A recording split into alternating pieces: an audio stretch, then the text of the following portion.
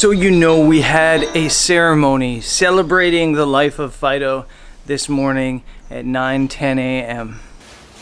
Goodbye, sweet Fido. I tried to restart it, I tried to fire it up, and actually caused a small fire that I didn't get on camera. So it didn't work. I'm not sure if the rice got inside, but definitely the gimbal wasn't working, but it actually started. It just also started a fire. So Fido's officially dead, sadly. And I guess I'll get a new Fido as soon as I can. Right now we're leaving our vacation on the beach and we're heading back to Surat Thani today. I'm going right now to drive the scooter back to the rental place, and then we're heading towards the ferry.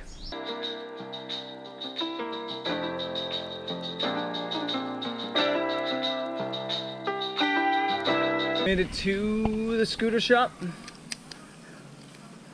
Hello, how are you? Do you know how to give five? High five? Good morning. Hello. Scooter's dropped off and we're on our way to the ferry terminal now. I don't know the name of this ferry terminal, but it's different than the one we came on. And I'm actually looking forward to the ferry ride. There's just something, I say all the time that my favorite mode of transportation is the train. My second favorite mode of transportation is definitely taking boats. I love being on the sea, and I'm actually really looking forward to the journey back to the mainland.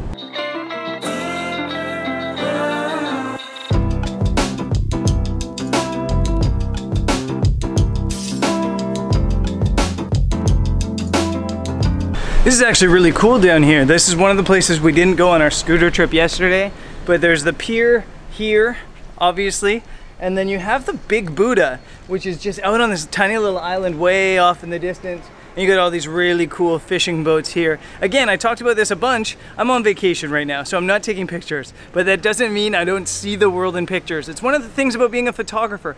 Everywhere you look, you almost don't see the world. You see the photos that you can make within it, and that's a cool thing. It can also be a little bit annoying when you're not taking pictures, but this would be a really cool place to take pictures. So hopefully at some point again in my life, I can come back to this island and get some photos here.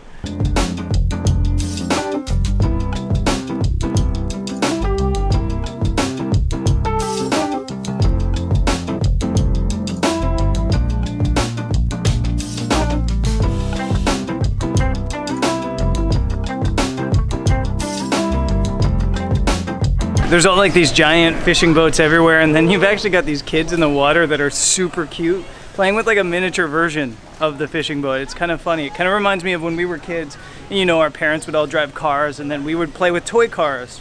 And it's almost exactly the same, just with fishing boats instead. Pretty cool.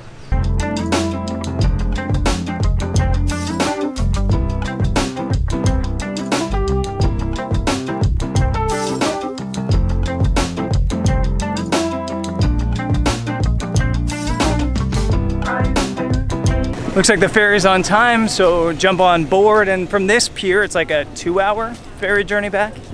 Let's go. Jody, what do you got in your right hand? On you, friend.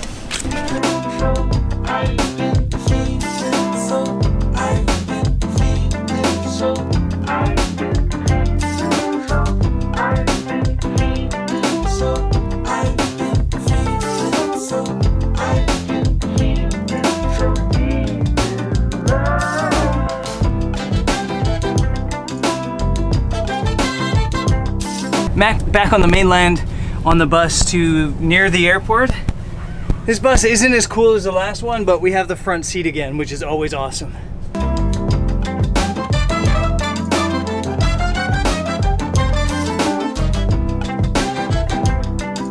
We got to our hotel, which is, it's on the river, literally on the river. I wanted to book a place that was really close to the airport since we have an early morning flight tomorrow. And this was like the place I found on booking.com. And it's hilariously amazing. I'm gonna walk you over to the other side because it's literally floating right on the river. And there's like wooden steps to get across. And then the room's like a box right on the river here.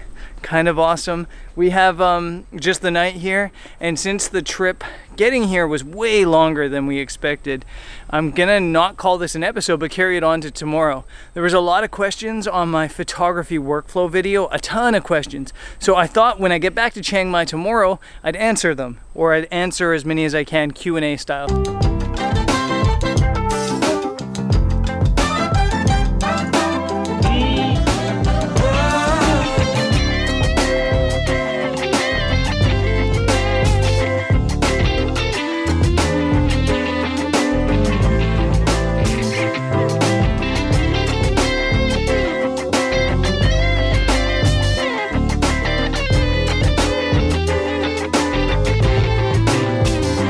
Actually really looking forward to getting back to Chiang Mai, back to the routine, back to the temples. It's been a fun vacation though.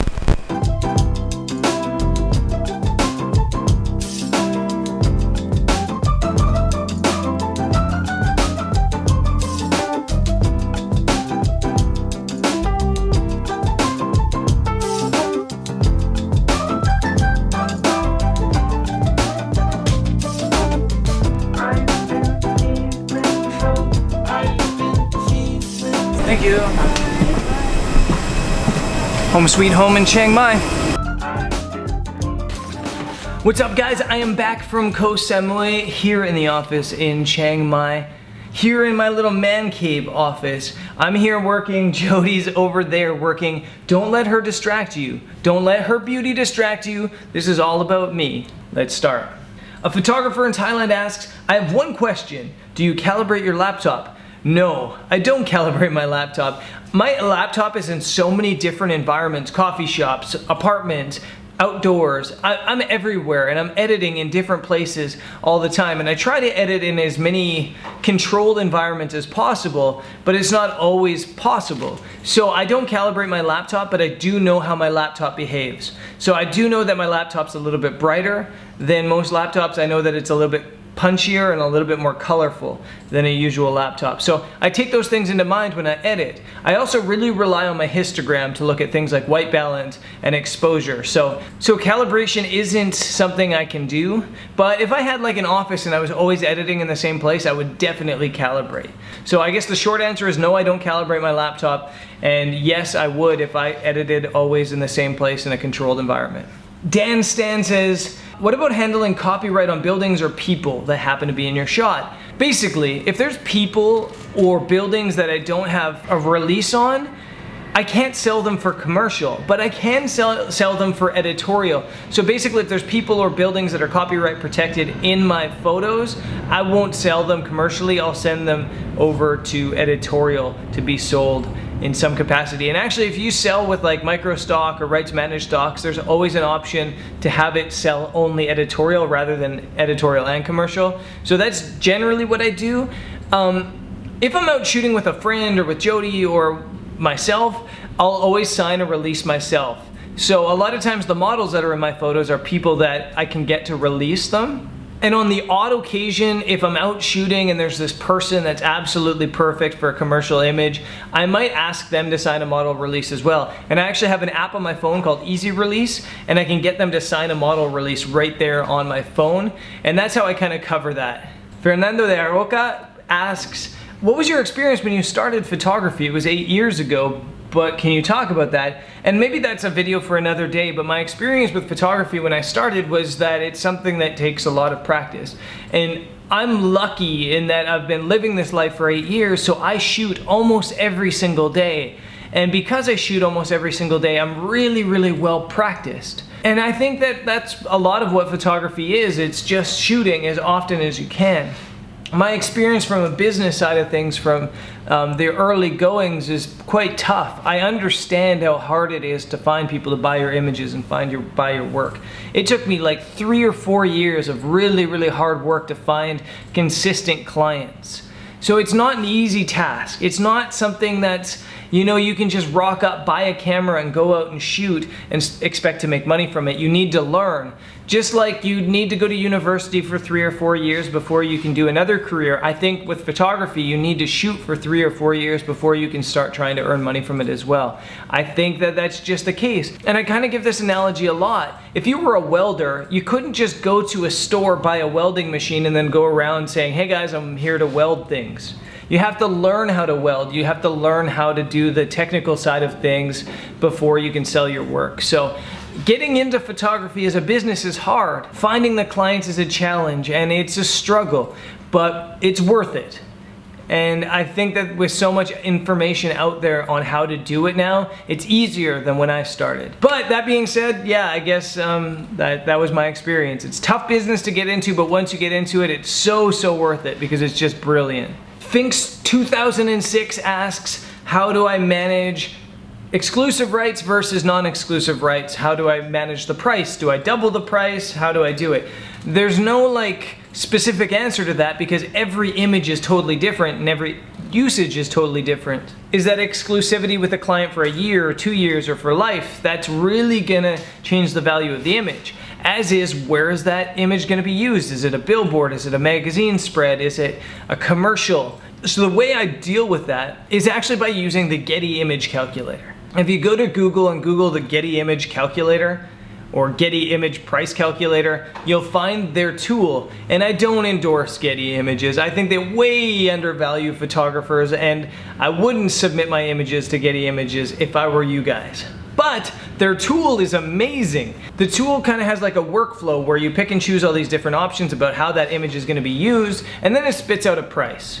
And that's a pretty good starting point on where your image is valued. And I think that they overvalue images a little bit on that calculator, but it is still a really good marking point. And anytime I have questions about how much my image is worth, how much I should be selling it for, I go there. Christoph777 asked if I would do a video on my travel photography editing and editing workflow. And I think maybe at some point I'll do something like that, but I just find that it's a little bit boring because I'm not like a huge editor. I don't do anything fancy when I edit. I literally just bring my images into Lightroom, I edit them super quickly, and then I export them. It's like there's nothing super fancy outside of what I explained in my workflow. But that being said, I think that at the end of some videos in the future, I might take you into the editing suite and just show you what I'm doing to 1 or 2 images specifically, especially if I do something special like a pano or an image blend or maybe black and white or just something a little bit special and something a little bit different. I might take you into the editing suite at the end of vlogs. This is a question that came up a lot and Gadget John asked it first. When I send the images to my clients, how do I send them? Do I send them high res? Do I send them low res? How do I do it? Very simple, and it's the industry standard to either set up a Dropbox or a OneDrive folder and to put all the images that you want to sell into that folder, and then having it set up so that the client can view the images and view everything but can't actually download them. And then the client will come back to you and say, I want this image, this image, this image. You'll delete all the other images from the folder, and then you'll change the folder sharing settings so that the client can then download the images. So that's the best way to work around it. Share it with the client, but make sure that the client can't download the images. Now that being said, no client in their right mind is ever gonna download an image and use it if they haven't paid for it. It just costs them way too much in a legal battle for them to do that. In fact, in my 8 years, I've never once, not once, have I ever had a copyright issue with a client. And I'm very liberal with giving my files to clients too. A question regarding the export. This is from Jean-Luc Coulon. And it's about what metadata I keep on the images. I keep all the metadata on the images. Everything stays on the image, copyright information, shutter speed, all that stuff, I keep it all on the photo. I have no reason to hide any of that stuff. Good question by Othmar Fetz. Sorry if I mispronounced your name. How do you keep track of which images sold to a retainer assignment client? I have an Excel spreadsheet. And basically every single month I just throw in all the images the JPEG images with the file names and everything, and then I have different rows, and if that image has been sold to a certain client, I just put an X. So it has all the client names on the top, and it just has X next to them. So if I can sell them or not sell them, or if it was like maybe a 1-year exclusivity, I'll put the date in that space, and it's just a giant workflow that I go through. Mohammed Tavakoli asks, do you wait to hear back from an assignment client before you submit to your stock agent? Wouldn't that take months? Yes, absolutely, because they have first rights. And even if it takes months, I still have to wait because they have the first pick at them. It usually doesn't take months though. It usually takes a couple weeks at the longest, maybe a month at the longest. But yeah, that's part about being a photographer and managing your files, is you have to give the people that paid for the images up front the first shot at it. So yeah, absolutely. I wait until they come back with me before I send them to stock agencies, 100%. Dylan Home asks what currency I charge clients since I have clients from all over. And the answer is whatever currency I feel like that day. I usually stick to US dollars, and I stick to euros and maybe pounds. But I honestly, whatever the client feels most comfortable paying in, that's what I work in. You kind of just have to get used to working with multiple currencies, and then that client will pay either by bank transfer or PayPal, and then it gets converted to Canadian dollars back at my bank. Anyways guys, that is it. Those are the questions. I'm back in Chiang Mai, as I mentioned. There's a couple temples around that I'm gonna go shoot. One's a bit of a scooter drive out into the countryside. That's coming up fairly soon. We're also going on a little bit of a trip to a town called Pai, which is a village near here, or a small town near here. And then I might be making a scooter trip all the way to Chiang Mai as well. So lots of fun stuff still coming from here in Thailand, and maybe I'll get some of those photo editing tips into those videos as we go along as well. So I guess that's it for me today. I'll see you guys on tomorrow's episode back here in Chiang Mai. Peace.